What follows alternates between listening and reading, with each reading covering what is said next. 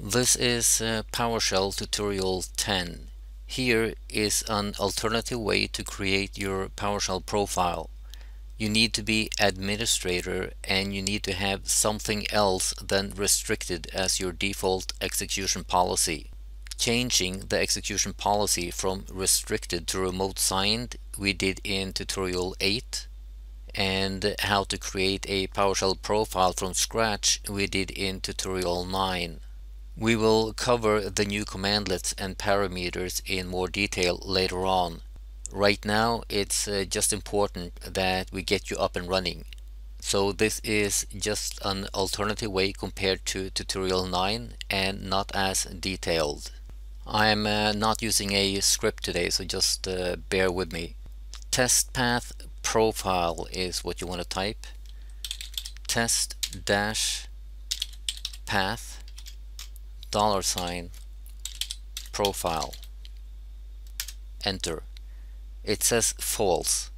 If it had said true, then you would have already had a PowerShell profile. When it says false, it means you don't have one. $ profile. This is where your PowerShell profile should be. Right now this is an empty string or a path to something that really doesn't exist yet. And we'll check that out now when we go in on documents. We can do this in just one line, but we are going to take it step by step. cd change directory c:\/ gets you back to the C. We want users, cd users, and we want Goethe. Replace that with your own name, cd Goethe, and we want documents, cd documents. Here you can see there's no Windows PowerShell here as a folder, which means we are going to create one. In tutorial 9 we looked at the graphical user interface. We are not going to do that now, so just clear out of it. What we want now is help on a commandlet called new item, and we want the examples. Help new dash item dash examples, and we want example 3 here. This command creates a Windows PowerShell profile in the path, and this is what we want to type, and you can read all about it.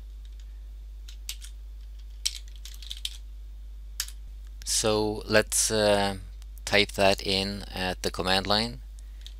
New dash item dash path $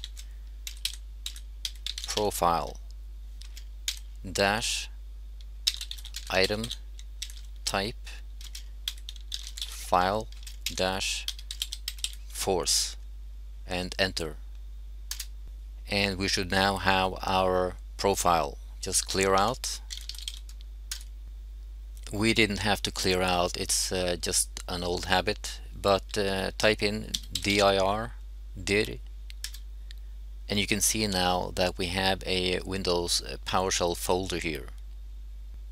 Now you can clear out. We might as well try our test path again. Test dash path $ profile, and you see it says true here. Let's open up the profile,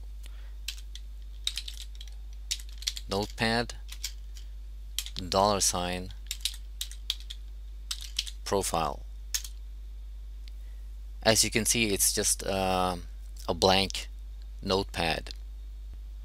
Now this is explained much better in tutorial 9, but when you are an administrator you can also see that by the end of your path here being system32. Right now it's documents because that's where we are, but if you close your PowerShell and you open it again, it's going to say system32.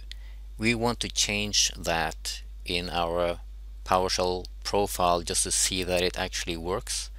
So we are going to set location C:\\. So when we open PowerShell again, this is where it's going to be at C:\, instead of system32.